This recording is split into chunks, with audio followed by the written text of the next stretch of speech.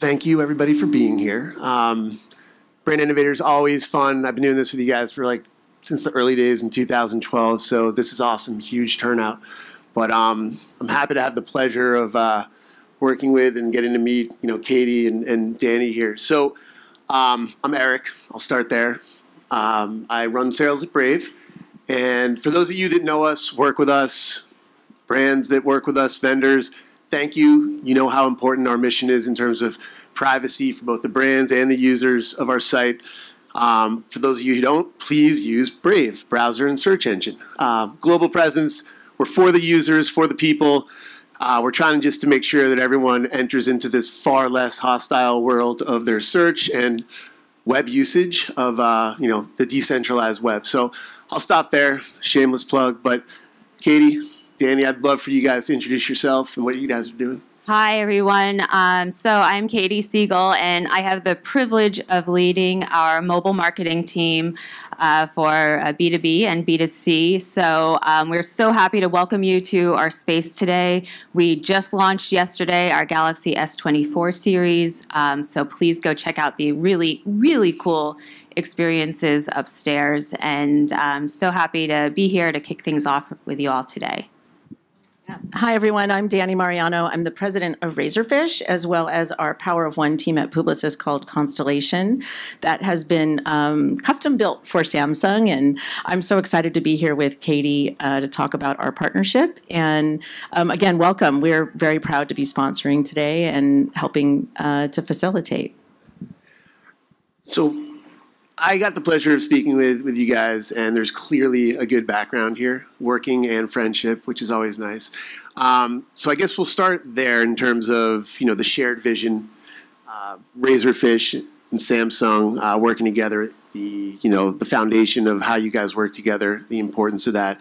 So can you just talk about a little bit like that collaboration and how you reach the user journey or the user themselves? Yeah, absolutely. So, I've been with Samsung for 4 years and have had the privilege of working with Dani for most of that time. And Samsung is a really complex company. I'll say that we are not the easiest client. But what is so important to us is that what's real and unique about, I think, the partnership that we have with Publicis is that they partner with us on the business. They understand our needs, how we're set up, the things that we need to deliver to be successful in the marketplace, and build marketing strategies that are going to help get us there.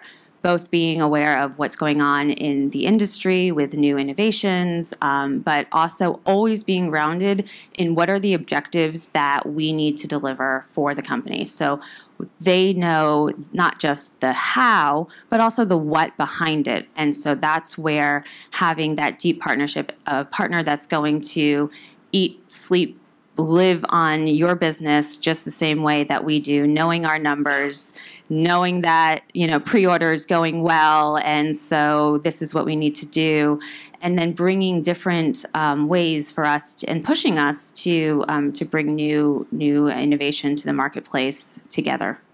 Yeah, and I would say it wasn't always like that with us and Samsung. Nope. We've been partners with Samsung for I think 18 years, and when I first started 9 years ago, so I've been on the Samsung business for a long time, we were really just channel partners, and I think, as we hit 2020 and there were so many dynamics going on in the marketplace, we went through what we called our digital first transformation, and that was really driven by Katie and her team of needing us to reorient around the realities of what was going on in the marketplace, but also the realities of the business getting more challenged. And so in that digital first transformation, it wasn't really about digital channels. It was really more about how we became more consumer centric, but also got more focused on the business outcomes. And so we had to really rethink our strategy on how we operated as an agency, how we became a closer partner with Katie and her team. And that really meant a couple things. Like, we created Constellation as a Power of One team. We literally only work on Samsung, and that allows us to have complete focus on, their business and understanding it better. And I think what was really great as we went through that, we built trust, and you were able to share more with us in terms of your business goals. And we focused on business outcomes versus just channel success. So, it was really because you all demanded it, but then you showed up on the receiving end of making sure we had the information we needed. Yeah, I mean, it would be really easy. We can partner with anybody to buy our media. Exactly. But we need somebody that is invested in our success the same way we are. Can I tell the story, Dani? Go ahead. Okay. So it was pretty soon after I had started at Samsung, and we were on a video conference call with our partners. And there was a fairly senior leader there that showed up with competitive earbuds. And I kind of lost it. That was a fun phone call. There was a conversation with the global head of publicists that is not our expectation of our agency. And so from there, that was probably maybe one of the lower points where we've gone from there. I think, our earbuds are now part of the onboarding for PCG employees. Message received. And going from there to really then, because it's an indication, right? You care about our business, our brands, you experience our products. When you have feedback to give us, you're like, hey, you know what? This is what consumers are actually experiencing, because we know that's really important. Yeah, we not only is it part of our onboarding and making sure that everybody has buds now, but we also built out product labs. We have 2 flagship offices that we use to support our Samsung clients here in New York and also in Plano, Texas. And we've built out these beautiful Galaxy labs, not quite as nice as upstairs, but we did try to create a retail experience in our offices so that every employee on our team has the ability to play with the products and use the products, whether, and we actually go the full range, not just from the mobile experience side, so that they understand how they work together and can really have the ability to touch and feel and learn about the new products as they're coming out. And that was a pretty big investment for us to make, and we felt it was so important to do that so that our teams really can understand the products as consumers. Yeah, and that's so important because we're not just selling products. We need to deliver an overall consumer experience, and that's what's really exciting with Galaxy AI. It's funny, we've been working on this now for months, and at first I was like, I don't know, is this AI thing kind of overblown? I don't know. And then I got my hands on the device and had a phone call with somebody in Korea where they were instantly translating the call into English. I mean, groundbreaking that all the calls that we have with our partners can now be made so much more seamlessly because of the AI features. It was like, wow, this is actually, no joke, game changing. I'm a kind of a skeptic, but this is really bringing something new and different. And so, in partnering with Dani and her team on how we bring those amazing features to life in a way that makes sense to the consumer, we're really focused on the actual consumer benefit. We're not just talking about, hey, look at all these cool specs and things that our phones are so great on. It's like, no. Here, look, you can stand on the top of a building. One of my colleagues was at one of our partner offices taking a picture, zooming in on the Statue of Liberty that with a naked eye you could barely see, but could take a high-resolution photo of the Statue of Liberty. Those are the kinds of really cool things that help actually make and enhance our consumers' lives. So, Katie, that's a good place to go with the next question. First of all, I've had my earbud moment. It was with a beverage, but I've been there. So as far as that, what you're talking about, the way in which, you just had kind of an eye-opening understanding of how this is going to work. Can you guys step back? And if you want, it can go with the S24 process, or if you want to talk about another recent success, but the ideation, how it starts, where it starts. Is it something that, is from up top and you completely trickle down and how that process works? So how do you guys go about it together? Would love to hear about that. Yeah, so the process, we really start together. First, grounding in what are our objectives for the campaign, and working together with Dani and her team on how we bring those objectives to life. So we actually have a integrated planning process across not only PCG, Publicis, but also our creative agencies and partners, our influencer teams, our PR, all come together to how to talk about and create the plan for how we're going to bring this really amazing story to life. And so I think one of the things that is unique, and I've been in a few different companies, is the integration across our agencies being really unique. And I think part of that is definitely due to our friends at Publicis being part of the glue to bring that together. So that's where everybody has to understand every single piece. We can't do PR in a silo. We can't do influencers in a silo. It all has to be part of one truly integrated campaign. And I think there's some really great work that we're doing now where our Team Galaxy influencers are actually coming to be part of some of our paid media integrations. That's something where we're like, oh, well, we used to do the influencer thing over here, and we used to do the media over here. So bringing that all together is really important, and I think really helping us take our marketing planning to the next level.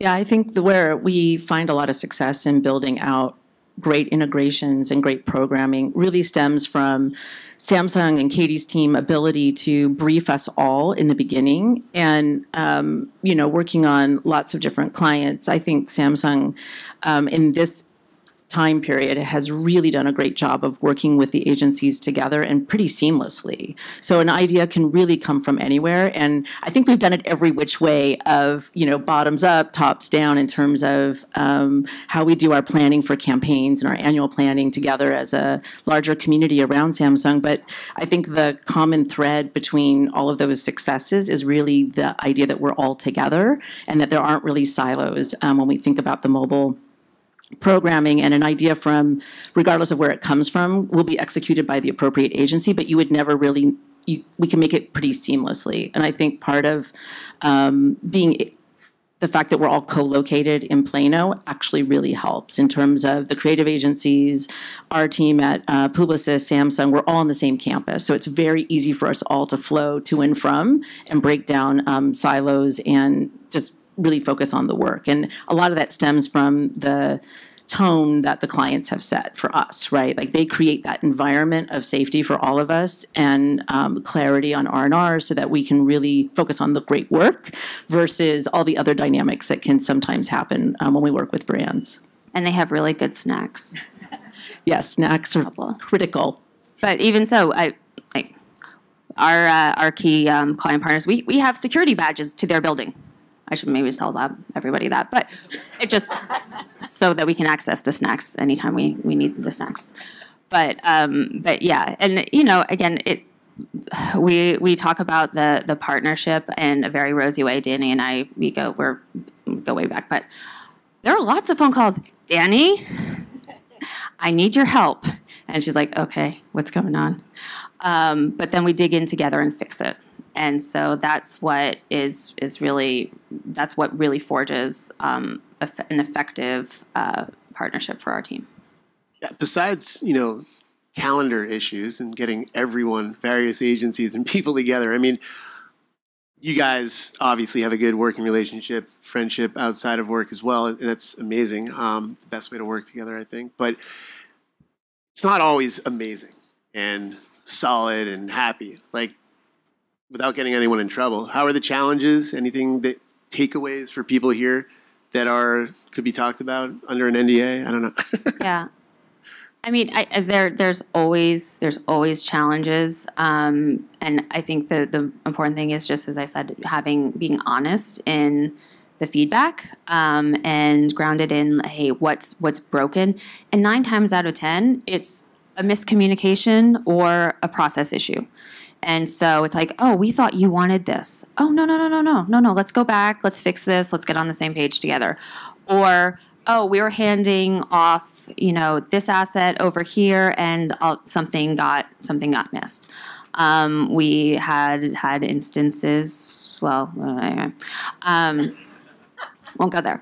But the thing is that it's always constructive. It's not, you guys don't care about us. You guys don't care about our business. It's no, this didn't deliver against our expectations. So how do we get together and fix it? Do we have the right staffing in place? Do we have the right team members in place? And make sure that on both sides, we're having those really honest and candid conversations. And that's what, when you work with a team over the course of many years, that's how you really build and can get to the place where I can call Dani and say, Dani, this is not working. And we fix it. Yeah, I think it comes down to investing in the relationship on all the different levels.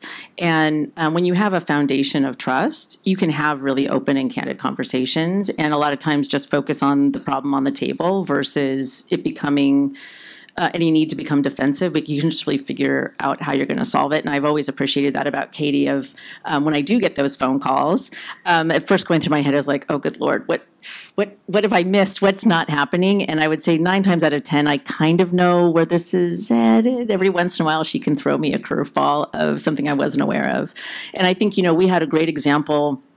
Gosh, it must have been in 2021 when we had some real challenges with the email program. And, Katie called and said, this really is not working. And I think I installed myself in Plano and really just tried to understand where through diagnosing, what is the actual problem? Is it the process? Is it the people? Is it the briefing we're receiving? Where are the challenges and how are we going to fix those? And I think, our commitment to make sure that we address those and show progress against those issues when they come in also allows us to have grace that when we're going to get a little time to fix it, as long as we're fixing it. And Katie, you and I feel like I think you and I were proofing emails together to make sure that we got it right, but we were both in it together to make sure that we got it on track and then set both of our teams up for success. Well, and that's what's really also important. You get to a point in your career oh, I shouldn't be doing this anymore.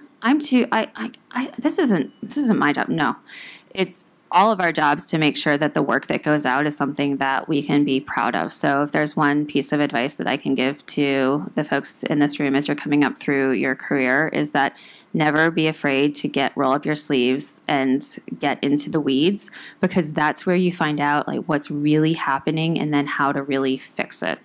And the other thing too is there's some of the low points, the problems, but we've also done some really cool stuff together. I mean, really cool. I think what's rolling out right now with this launch, this is one of the biggest launches we've ever had. We're investing more, I think, probably since I've been there. But what is, some of the things we've done take time also. So we're just rolling out a partnership right now with Bloomberg Media, with the Optimist Guide to the Earth, with Nikolai Coster-Waldau, better known as Jamie Lannister, who I got to meet last night, and I tried not to embarrass myself and my company, but I might have a little bit. We started that a year ago, and that's just coming to fruition now. I was driving around Midtown. I see all the amazing out of home that the Publicist team put together for us. We just did the X Games partnership. We've got some really other cool things coming up that I don't know if we can talk about right now, but check out Grand Central Station in a couple weeks. There's just some really awesome things that are coming through as as a result of the really hard work from the Publicist team too. So you got to celebrate the wins. You can't just call when I have to remember this. Don't just call Dani when you have something to complain about or a problem to solve. We've also got to celebrate the good stuff together too. Absolutely. And it takes both teams to really pull that off because, the way we've set up, the way we work is so seamless and we're really an extension of each other's team. And so we rely heavily on Katie's team to pull these things off as much as they rely on us to pull them off. And I think that's what makes it easier to be in the trenches together, but also to sort through when there's challenges or issues or it gets hard. We have that openness to be able to just be transparent. And, we're always the first to take accountability for the things that we've done wrong. And I've always appreciated that Katie and her team have always been open to feedback and to like rethinking how they approach things if we have feedback for them. It's so nice to hear that. I mean, I'm sure there's plenty of brands and clients that don't have that experience. So, you're both two massive entities in media technology and all the things that go along with that. So kind of a loaded question, but it's almost like you have to outdo yourself, Samsung and Publicis, each time. How do you, Samsung and Katie, like each time tap into Publicis for each of these launches, and kind of get everyone in gear? We got to beat ourselves, next for what we did last time. I mean, is that pressure filled? And I guess, so how do you tap into Publicis each time with that? And how do you prepare yourself to do so with the help that you give?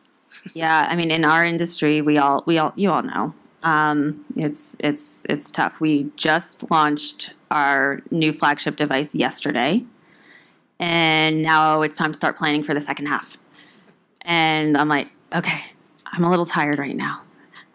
We just did some really amazing, great things, and we've got to dig down deep and start it all over again. We're literally my team is back already working on our second half plans. So it is, but what is also helpful is, as we align and work through our strategies together, then we have our team at Publicis that then goes out to many of you and says, okay, this is what the client's looking to deliver. How are you going to help bring some new groundbreaking ideas to the table?